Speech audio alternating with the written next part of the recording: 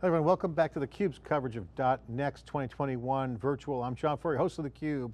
We're here with two great guests, Rajiv Mirani, who's the Chief Technology Officer, and Thomas Cornely, SVP of Product Management. Day two keynote, product, platform, announcements, news. A lot of people, Rajiv, are super excited about the platform, moving to a subscription model, everything's kind of coming into place. How are the customers seeing this? How are they adopted? Hybrid cloud, it's a hybrid, data, data. That's where the puck is right now. You guys are there. How are customers seeing this? Great question, John. And by the way, great to be back here on theCUBE again this year.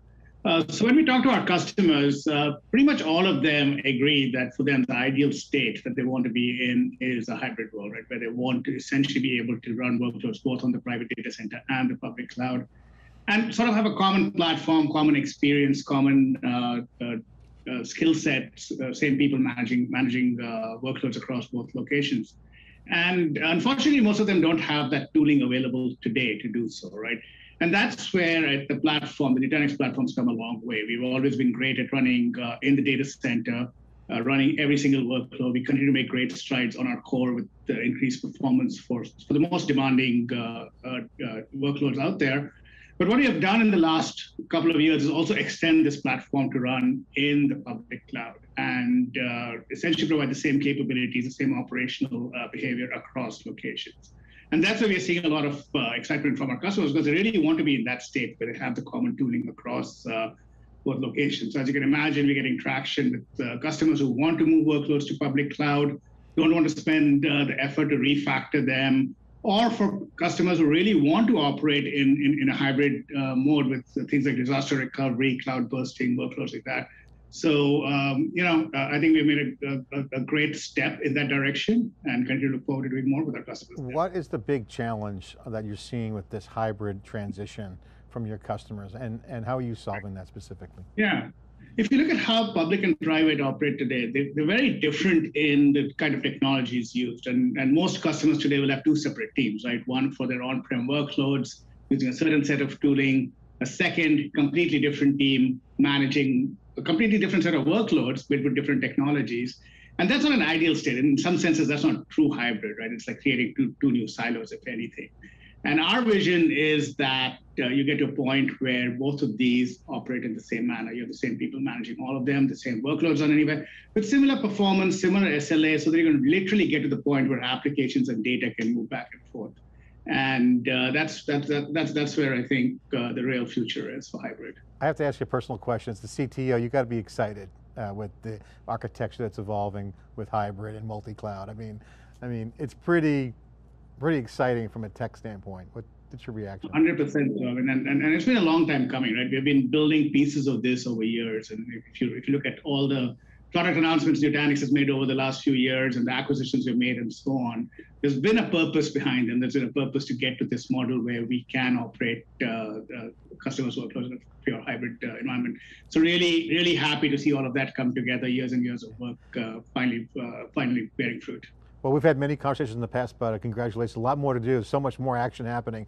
Thomas, you got the keys to the kingdom, okay, in the product management. You got to prioritize, you got to put it together. What are the key components of this Nutanix cloud platform, the hybrid cloud, multi-cloud strategy that's in place? Because there's a lot of headroom there, but take us through the key components today, and then how that translates into hybrid, multi-cloud for the future. Absolutely, John, thank you again, and great to be here. I mean, kind of Rajiv said it really nicely here. If you look at our portfolio at Nutanix, what we have is great technologies that have been sold as a lot of different products in the past, right? And what we've done last few months is we kind of bring things together, simplify and streamline, and really align everything around a cloud platform, right? And this is really the messaging we're going after is, look, it's not about the products, it's about solutions, it's about business outcomes for customers. And so we're really focusing on pushing the cloud platform, which really encompasses 5 key areas for us. What we refer to as cloud infrastructure, the infrastructure is going to be running your workloads. Cloud management, which is how you're going to go and actually manage, operate, automate, and get governance.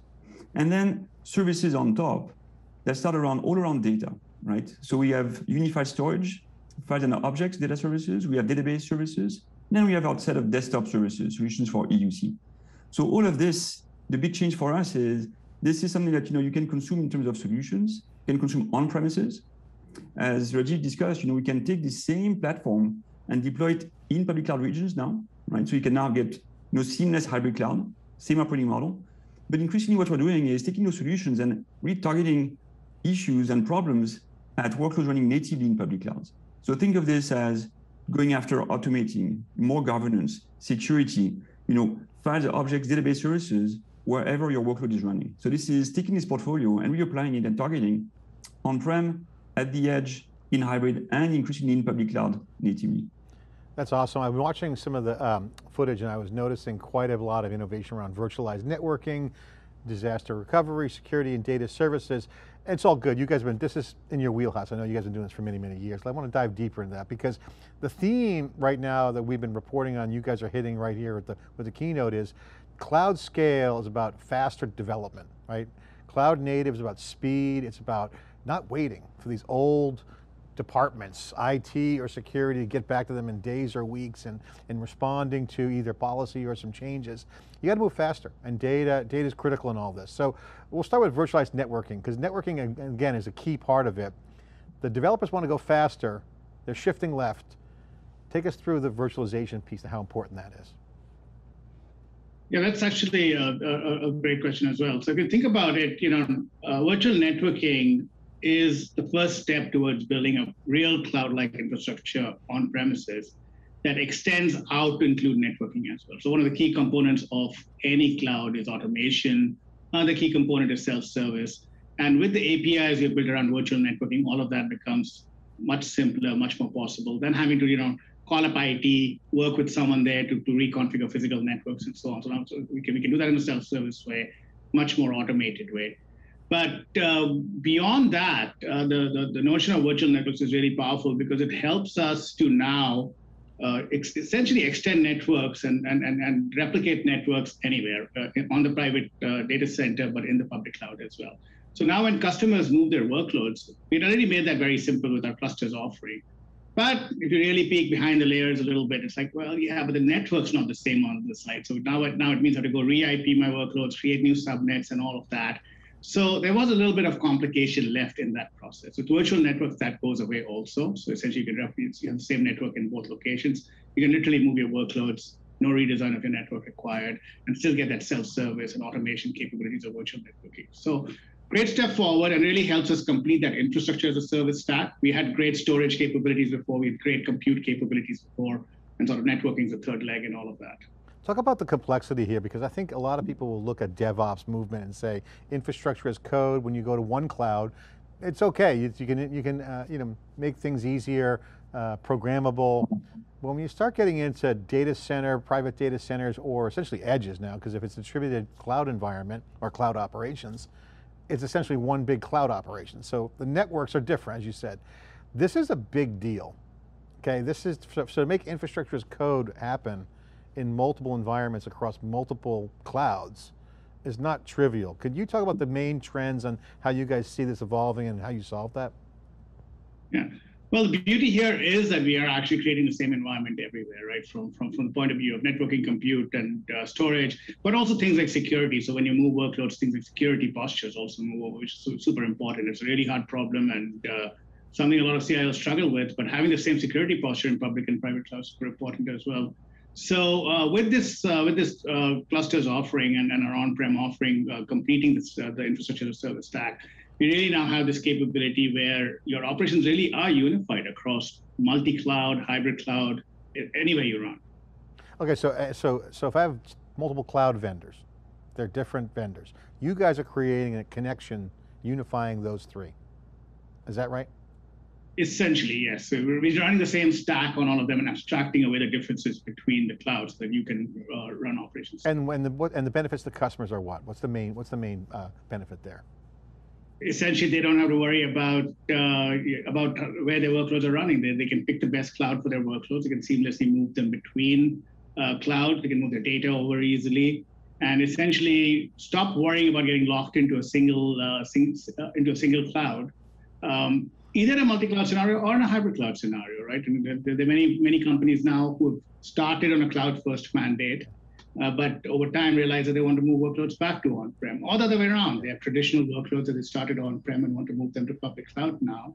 And we make that really simple for them. Yeah, it's kind of a trick question. I wanted to tee that up for Thomas because I love that kind of that horizontal scale is what the cloud's all about, but when you factor data into it, this is the sweet spot, because this is where, I think it gets really exciting and complicated too, because, data's can get unwieldy pretty quickly. You got state, you've got multiple applications. Thomas, can you share the data aspect of this? This is super, super important. Absolutely, and it's really our core source of differentiation. We think about it. That's what makes Nutanix special, right, in the market. When we talk about cloud, right, actually, if you've been following Nutanix for years, we've been talking a lot about making infrastructure invisible, right? The new way for us to talk about what we're doing, what our vision is to make clouds invisible, right? So that in the end, you can focus on your own business, right? So how do you make clouds invisible? Lots of technologies at the application layer to go and containerize applications, make them portable, modernize them, make them cloud native. That's all fine when you're not talking of stateless containers. That's the simplest thing to move around, right? But as we all know, applications, end of the day, rely on data. And managing that data across all of these different locations, I'm not even going to go sideways because that's almost a given. When you're talking about the application, it can go straight from edge to on-prem to hybrid to different public cloud regions. How do you go and basically control of that and get consistency of all of this, right? So there's part of it is being aware of where your data is, right? But the other part is having consistency of set of data services, regardless of where you're running. And so this is something that when you look at the cloud platform, we provide you the cloud infrastructure to go and run the applications, but you also built into the cloud platform, you get all of your core data services, whether you have to consume file services, object services, or database services to really support your application. And that will move with your application. That is the key thing here. By bringing everything onto the same platform, you now get consistency of operations regardless of where you're running the application. The last thing that we're adding, and this is a new offering that we're just launching, which is a service, it's called Nutanix Data Lens, which is a solution that will give you visibility and allow you to go and get better governance around all your data, wherever it may live, across on-prem, edge, and public clouds. That's a big deal again, because to manage it, you first have to go and make sense of it and get control over it. And that's what Data Lens is going to be all about. One of the things we've been reporting on is data is now a competitive advantage, especially when you have workflows involved. Super important. How do you see customers going to the edge? Because if you have this environment, how does the data equation, Thomas, go to the edge? How do you see that evolving? So edge is not one thing, and that's actually the biggest part of the challenge of defining what the edge is, depending on the customer that you're working with. But in many cases, you get data ingesting or being created at the edge that you then have to go move to either your private cloud or your public cloud environment to go and basically aggregate it, analyze it, and get insights from it, right? So this is where a lot of our technologies, whether it's having the objects offering built in, allows you to go and make the ingest over great distances, over the network, right? And then have your common data lake to go actually do analytics on it over our own object store, right? Again, enhancements we brought into our storage solutions here is being able to go and actually run analytics directly onto the objects store solution, using things like S3A or S3 Select built into our protocols. So again, make it easy for you to go and ingest anywhere, consolidate your data, and then get value out of it using some of the latest enhancements on the API front. Rajiv, databases are still the heart of most applications in the enterprise these days. But databases are not just the data, there's a lot of different data moving around. You have a lot of new data engineering platforms coming in. A lot of customers are scratching their head and they want to kind of be ready and be ready today. Talk about your view of the database services space and what you guys are doing to help enterprises operate and manage their databases. Yeah, it's a super important area, right? I mean, databases are probably the most important workload customers run on premises and pretty close on the public cloud as well. And if you look at it recently, the tooling that's available on premises is fairly traditional, but the cloud's been making great innovation. You look at things like Amazon's relational database service, makes it an order of magnitude simpler for customers to manage their databases. At the same time, we also have a proliferation of databases. Like we have the traditional Oracle and SQL Server, but then we have open source MongoDB and MySQL and and Postgres. There's a lot of different kinds of databases that people have to manage. And now it just becomes just like, hey, look, I have bespoke tooling for each one of them. So with our Era product, what we're doing is essentially creating a data management layer, a database management layer, that unifies operations across your databases and across locations, public cloud and private cloud. So all the operations that you do, which are very complicated with the traditional tooling, provisioning of databases, backing up and restoring them, providing a true time machine capability so you can roll back transactions, doing copy data management for your developers. All of that has existed in Era for a while with a wide variety of database engines, your choice of database engine at the back end. And so the new capabilities we're adding sort of extend that lead that we have in that space, right? So one of the things we announced at .next is one-click storage scaling. So one of the common problems with databases is as they grow over time, we start running out of storage capacity. Now, to re-provision storage for a database, migrate all the data over, it's weeks and months of work, right? Well, guess what? With Era, you can do that in one click. It uses the underlying AOS scale-out architecture to provision more storage, and it does it with zero downtime. So on the fly, you can resize your databases as needed. We're adding some security capabilities. We're adding some capabilities around resilience. Era continues to be a very exciting product for us. And one of the real things that we're really excited about is that it can really unify database operations between private and public cloud. So in the future, we'll also offer a version of Era, which operates on native public cloud instances, and really excited about that. Yeah, and you guys got that 2x performance on scaling up databases and analytics. Another big point there. Since you brought up security, I got to ask you, how are you guys talking about security?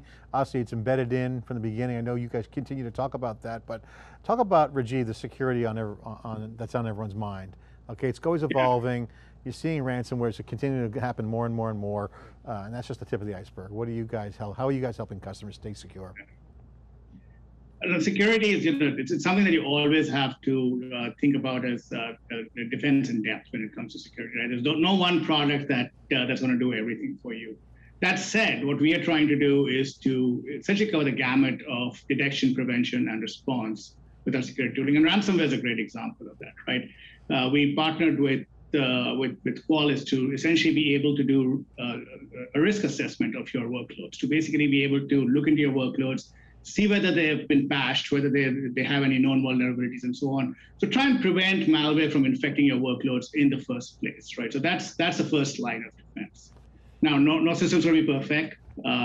Some malware will probably get it anyway. So then you detect it, right? We have a database of over 4,000 ransomware signatures that you can use to prevent ransomware from infect or detect ransomware if it does infect your system. And if that happens, we can prevent it from doing any damage by putting your file systems and storage into read-only mode, right? We can also prevent lateral spread of your ransomware through microsegmentation. And finally, if you were to evade all those defenses and you were actually able to encrypt data on a filer, we have immutable snapshots. So you can recover from those kind of attacks. So it's really a defense in depth approach. And in keeping with that, we also have a rich ecosystem of partners. Qualys is one of them, but Palo Alto Networks, Splunk, et cetera, that we work with closely to make sure that our customers have the best tooling around and the simplest way to manage security, not for their infrastructure. Well, I got to say, I'm very impressed, guys, by the announcements from the team. We've been following Nutanix from the beginning, as you know, and now it's back in the next phase of the inflection point. I mean, looking at my notebook here from the announcements, the VPC virtual networking, DR observability, zero trust security workload, governance and performance, expanded availability on AWS, elastic DR. Okay, we'll get that in a second. Clusters on Azure preview, cloud native ecosystem, cloud control plane. I mean, besides all the buzzword bingo that's going on there, this is cloud. This is a cloud native story. This is distributed computing. This is virtualization, containers, cloud native, all coming together around data. What you see here is, it is cloud, it is about modern applications, right? And this is about our shift in strategy in terms of focusing on the pieces where we're going to be great at, right? And a lot of these are around data, giving you data services, data governance, giving you an invisible platform that can be running in any cloud, and then partnering, right? And this is just recognizing, what's going on in the world, right? People want options, customers want options when it comes to cloud. They want options to where they're running. Developers want options in terms of what they'll be using to build their modern applications, right? So our big thing here is providing and being the best platform to go and actually support for developers to come in and build and run their new and modern applications.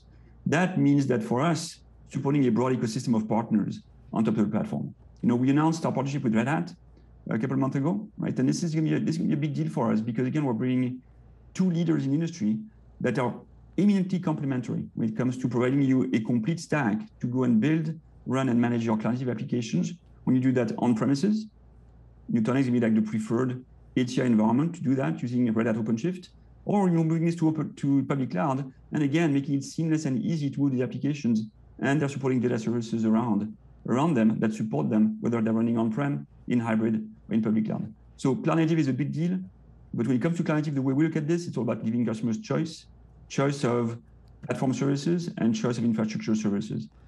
Let's talk to the Red Hat folks. Rajiv, they're an operating system thinking company. You look at the internet now in cloud and edge and on-premise, it's essentially an operating system. You need your backup and recovery, you need a disaster recovery, you need to have the HCI, you need to have all these elements part of the system. It's building on top of the existing Nutanix legacy and the roots and the ecosystem with new stuff. Right, and in fact, the Red Hat partnership is a great example of a perfect marriage, if you will, right? It's the best-in-class platform for running cloud-native workloads, and the best-in-class platform as a service offering in there. So the two really great companies coming together. So very happy that we could get that done. The point here is that cloud-native applications still need infrastructure to run on, right? And that infrastructure, if anything, the demands on that are growing. It's no longer that, hey, look, I have some block storage, I have some filers, and the storage side I'm set. People are using things like object stores. They're using databases increasingly. They're using Kafka and MapReduce and all kinds of data stores out there. And the platform has to be great at supporting all of them. And that's where, as Thomas said earlier, data services, data storage, those are our strengths. So that's where we're building on. Platform to platform, and then from there onwards, the platform services. Great to have Red Hat as a partner. People still forget this, still hardware and software working together behind the scenes. The old joke we have here in theCUBE is serverless is running on a bunch of servers. So, this is the way it's going, and it's really the innovation. This is infrastructure as code, truly. This is what's happening. It's super exciting. Rajiv, Thomas, thank you guys for coming on. Always great to talk to you guys. Congratulations on an amazing platform you guys are developing. Looks really strong. People are giving it rave reviews, and congratulations on your keynotes. Thank you for having us. Okay, this is the CUBE coverage of .next Global Virtual 2021 CUBE coverage, day 2 keynote review. I'm John Furrier at theCUBE. Thanks for watching.